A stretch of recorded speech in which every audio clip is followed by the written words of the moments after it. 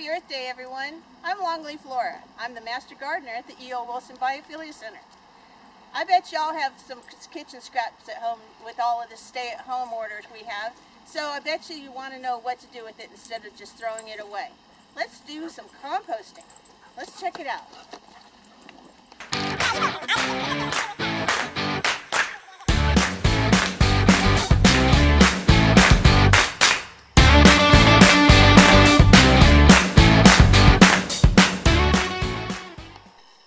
Your waste that you throw out to the trash, 50% of it is compostable. 21% is food waste alone. 15% is paperboard, toilet paper tubes, paper towels, and yard trimmings that make up 8%, and another 8% is wood waste. All of this is compostable.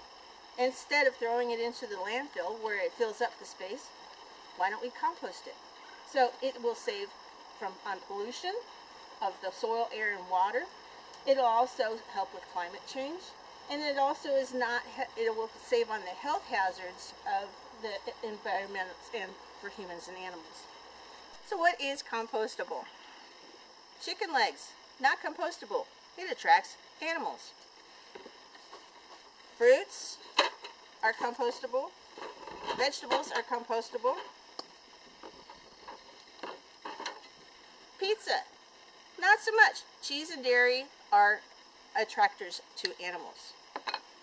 So these are the things that you don't want in your compost. Is you don't want meat, dairy, diseased plants, fats and lard, meats and bones, pet feces, not okay. It could have diseases. Yard trimmings treated with chemicals. You definitely don't want any of that. What is compostable is the vacuum cleaner bag droppings, the coffee grounds, eggshells, fireplace ashes to a degree, not too much, fruits and vegetables, grass clippings, hair and fur. You got pets, you got fur. Hay, straw, houseplants, leaves, newspaper, nutshells, paper, sawdust, tea bags, wood chips, and yard trimmings. All of these things are available to you for the compost. If you keep a 5-gallon bucket in your house, in the kitchen with a lid, you can put all of your stuff in there and then you can throw it up into your compost. So this weekend I did quite a bit of cooking and canning. I enjoy canning quite a bit. So I have a whole bucket full of compostables. Nice stuff. This is my compost bin. And let me give it a turn to show you how well it's cooking.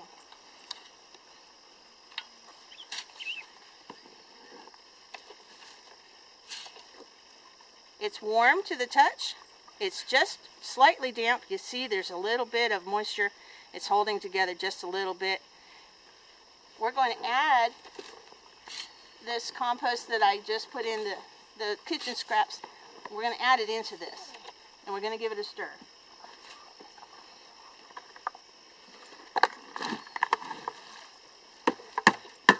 I made some salsa.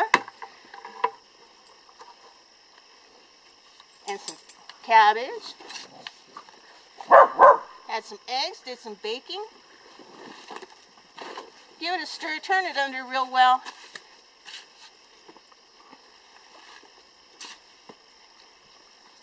Now that's considered nitrogen. What I'm going to do now is I'm going to add a little carbon to this. I have over here, I have a container with some wood chips. Dried wood chips is considered carbon. And you want about a 2-to-1 ratio.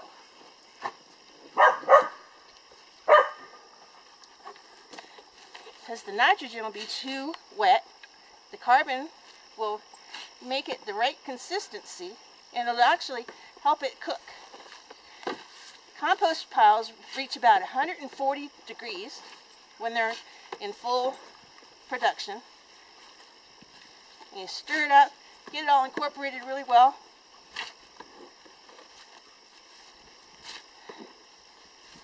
And then you put the lid on it. Give it a stir once in a while, every couple of days.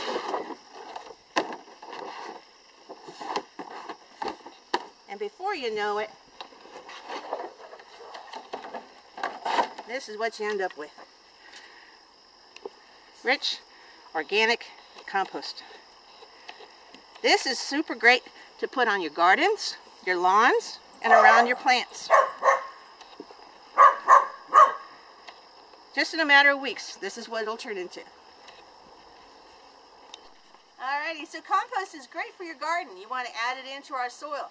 You know, Florida's soil is not that great, it's mostly sand, and we don't have that much organic matter in it. So this compost adds all that fantastic organic nutrition into the garden. What you do is you put it around your plants, and you work it in gently, just ever so much. Don't disturb the roots. Just get the compost down in your plants.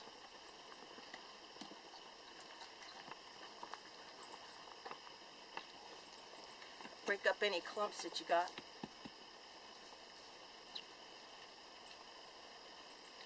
And that's it. Alright, so you can also add in compost to your grapes. Again, you add it around the base of the plant, all in the soil, and then work it into the soil gently without disturbing the roots. It gives the plants a healthy boost of nutrition, amends the soil, and helps the plants become healthy and happy. Have a wonderful day, everybody.